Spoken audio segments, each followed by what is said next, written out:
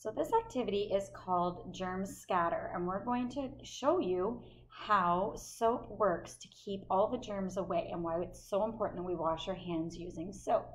So our germs today are black pepper because it'll show up really nice. And how we're going to start is we're going to put some water in our little pie dish. And then we'll put the germs, the black pepper, on top of them. They'll sit on top of the water.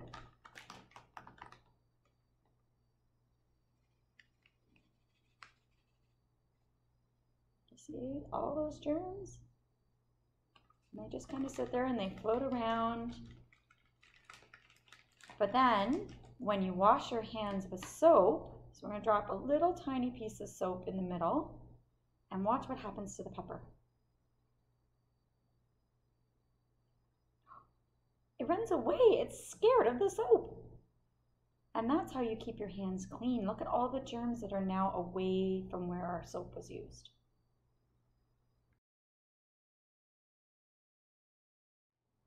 So now we're going to do an experiment called exploding milk. We're actually using cream. It has to be a higher fat content cream and not just milk, because the reaction occurs with the fat content. So put your cream in the bottom of your dish and you add some food coloring. We're using the primary colors today: yellow, blue, and red.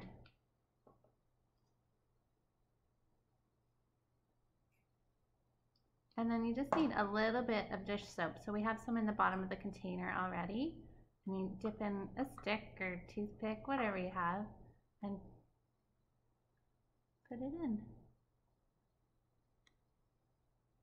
See all the colors blending together. You can see green is there. You can see where the red and blue have mixed and made purple.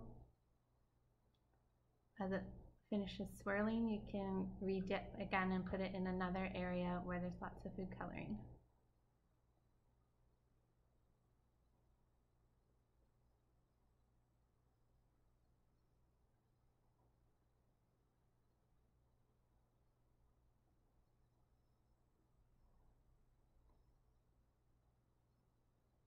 And try this at home.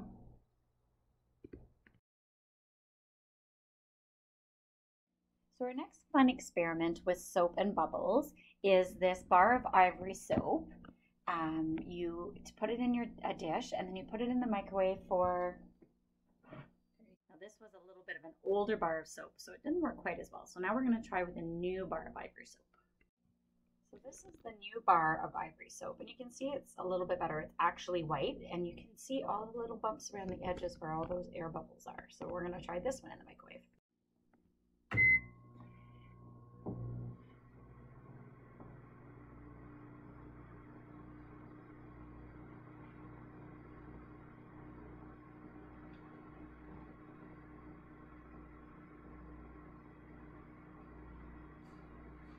Do you see anything happening? It's kind of hard to see in there, isn't it? It's getting a little taller. I can smell it. Oh, I can see it coming over the top of the dish. We're at 30 seconds now, and you can see it's inflating a lot more than the old bar. So Look, it's coming right over the top. And when we take it out, you have to be very careful because the pan is going to be hot. So mummies and daddies do this. Oh, look at that. That's so super cool. We'll play with it once we bring it out. It's going to cool down just a little. So there's still some of the soap bar there, so we could have let it gone longer, but we didn't want it to overflow. I'm going to stick my finger in it. Can you hear it? It's kind of fluffy. and this is very soft. And if you were here, you could smell the ivory soap. And then you could play with it, or we're going to do a special experiment with it that we're going to show you next. It's pretty cool. So now we're going to take the ivory soap that we grew in the microwave and we're going to put it in the bottom of our bowl. And we're going to make what's called clean mud. You can also do this with soap flakes, ivory snow soap flakes if you can find some. It works as well too. So we're going to put it all in the bottom. You can also grate the soap with a cheese grater. Yes. I would use one specially just for soap. And then we're going to tear up lots and lots of toilet paper. It's not such a hot commodity anymore, so you should be able to find some. And we're going to tear up lots and lots and lots. So we'll be back when we're done tearing it up and putting it in the bowl. Okay, so we filled up our bowl with the toilet paper, and you could also try this maybe with strips of newspaper. It would make like a paper mache kind of thing. So now we're going to add some water, and then we're going to squish it all together. The soap. Oh, do you hear that? Squishy, squishy. We need to add some more toilet paper. That might have been too much water. So we'll add a bit more. But the pieces that are there can be, you can build with them. There's a ball. I think cool thoughts for summertime. We'll build a little snowman. And maybe add some more toilet paper to this so that it's lots of fun.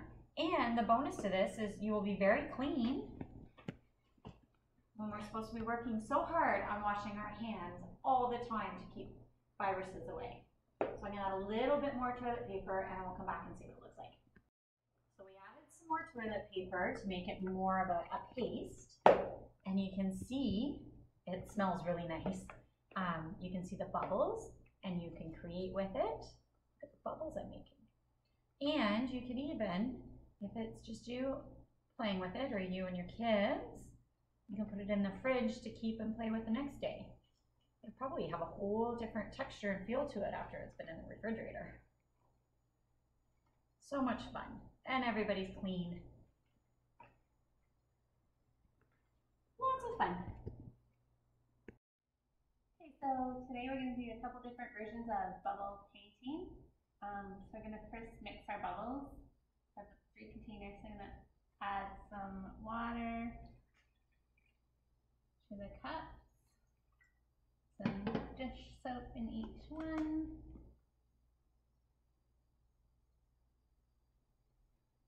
We want quite a bit because we want it to bubble up. I'm going to use my straw to give that a little stir, and then I'll add the colors. I'm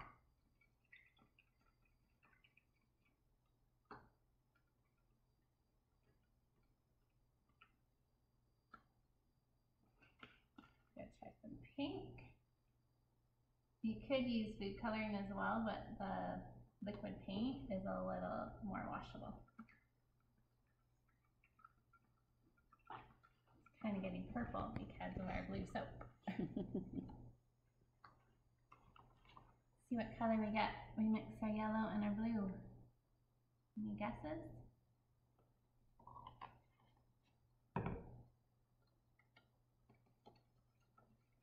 We have a lime green today. Makes me think of different leaves outside. Or a lime popsicle. And a bit of blue. Oops. Missed on that one. That's okay.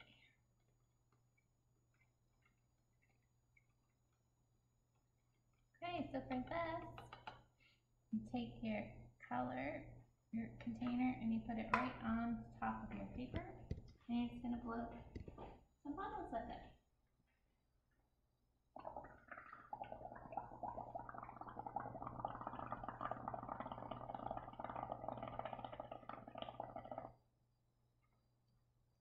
Gonna wait for them to pop a little. They're not really popping.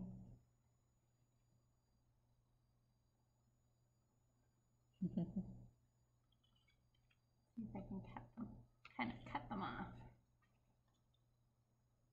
strong bubbles. They are. Let's try another color. You can see that colors on there a little bit. Again, you might get stronger colors with your ratio of paint, water, soap. As you can see, I didn't really measure, just trying it out.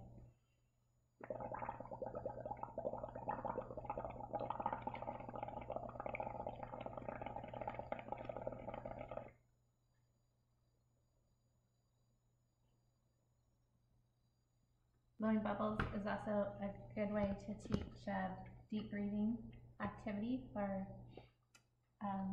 calming down, taking a deep breath and blowing out.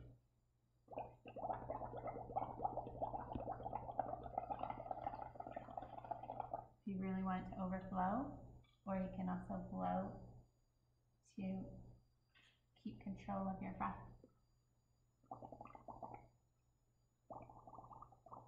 And not letting it overflow. Look how pretty, it's like a rainbow. You can see a little bit of the color that's going on to the paper from all the bubbles.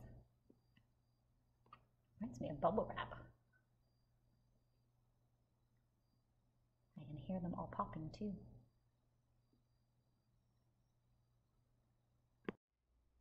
So another way that we can do the bubble painting that Tamara just did was to actually make our pattern on the tray and then use a piece of paper to take what we call a print. So I'm adding a little bit more soap because I'm using a different, more paint. I'm using a different type of paper than Tamara did. Hers was a finger paint paper, so it has a little bit more of a coating on it so that paint doesn't sink right in, whereas newsprint is going to soak it right up. So we'll get a very different kind of print. And this is always lots of fun to do, as Tamara said, to practice breathing. And because it's just soap and kids paint and water, it's not going to taste very good, but the blue paint is very runny. But it's not really going to hurt them if they do inhale instead of exhale. So I'm going to blow my bubbles right on my tray and then we'll see what happens.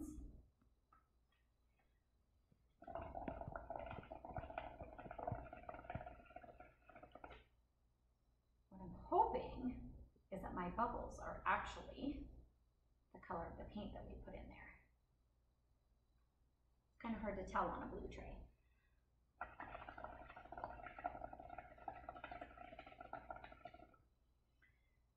Yellow bubbles. Just leave you in there. We don't want the bubbles to pop this time because that's what we're going to use to take our print.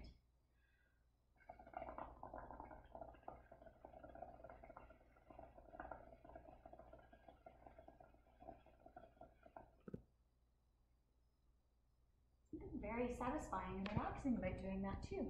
We're going to take our paper. Well, maybe I'll try to take these guys out so I have a bigger surface. Without popping too many of my bubbles.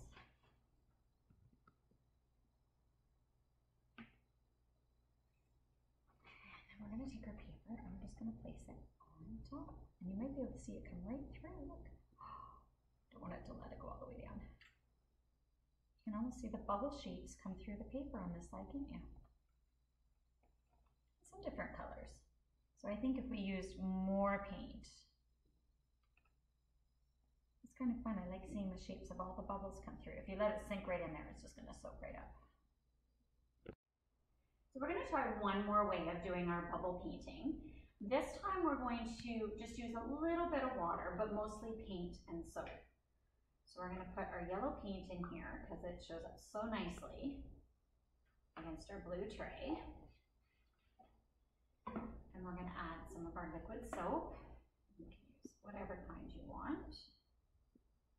Big chunk in there. And I'm going to stir it first with my straw to just see how thick it is. It's pretty thick, so we're just going to a little bit of water. So you can see it's runny. The soap has helped make it runny. I'm just going to just a smidge of water just to make it a little bit easier to make bubbles out of.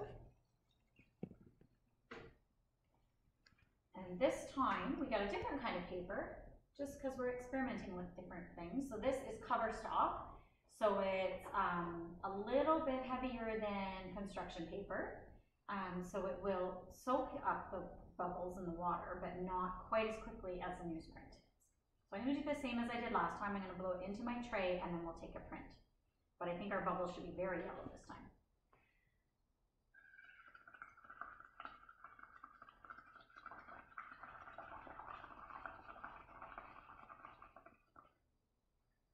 Much more yellow in the bubbles this time.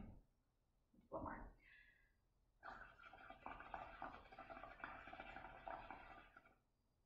Look at that. Just pull it out so we can use our paper. And now we're just going to place our paper on top.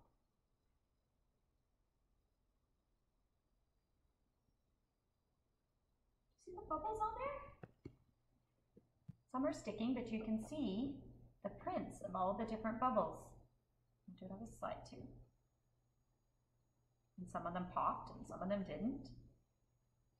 What does it remind you of? I kind of think of a honeycomb, maybe because I'm using yellow. But look at that. So I think that's my favorite way of doing it, but you can experiment all different ways to see what kind of designs you would get.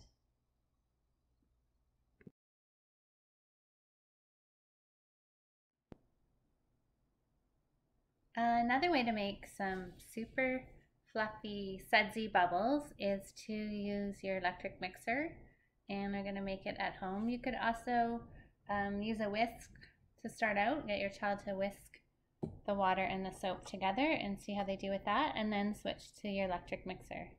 So we're going to put in a 1/4 cup of water into the bowl and 2 tablespoons of dish soap.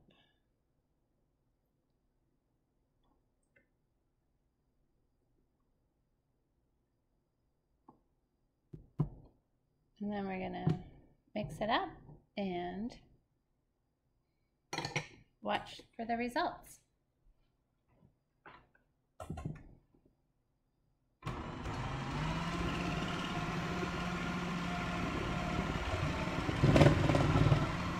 It's starting a little bit, so like regular dishwater, and then you can see it getting thicker as well.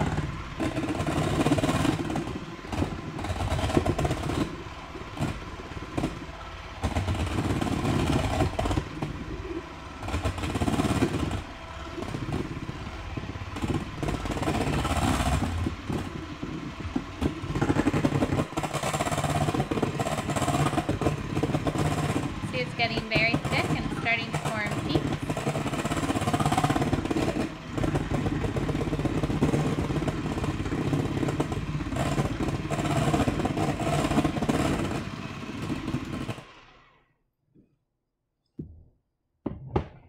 And the bubbles are very dense, like a whipped cream. You can see how that would be fun to play in. So you can also scoop that off onto a tray and then keep mixing and get more and more bubbles. Have fun!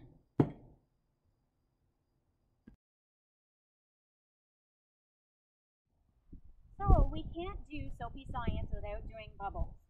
So we have this little bubble tray that came with the cute little ladybug bubble maker. And then we have a bunch of other things that we found around that we'd like to try it. So let's just check it out with this one first. Wow, nice big bubbles. Bubbles are so much fun. I made great bubbles. Now we're going to try with a pipe cleaner shaped into a little heart. I wonder if we'll get heart-shaped bubbles, do you think? Ooh, the wind's blowing the bubbles for me. See that? Oh, but if I blow them, great. It's so windy out. The wind is doing all the work. Look at that. All the people in the neighborhood are going to see bubbles flying.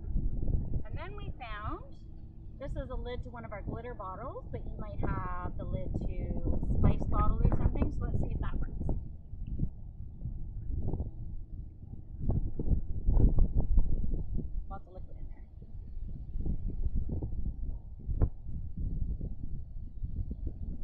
few. That was a lot of work though. I have a basket.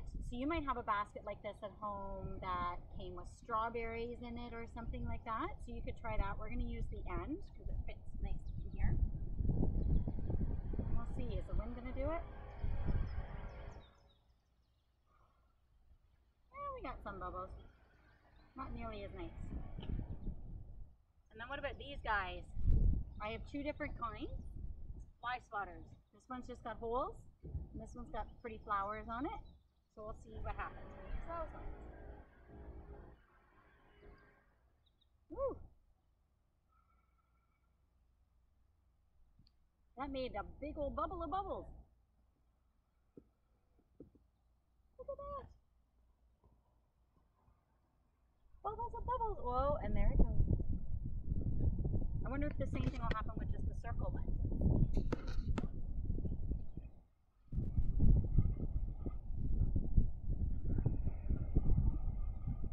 Yeah, it just likes to stick to there. I wonder what else you could find around your house to make bubbles with. Whoa! Walk back, it's blowing right at you. These ones that came with the bubbles made the best bubbles. Have lots of fun experimenting with things you find around in your house.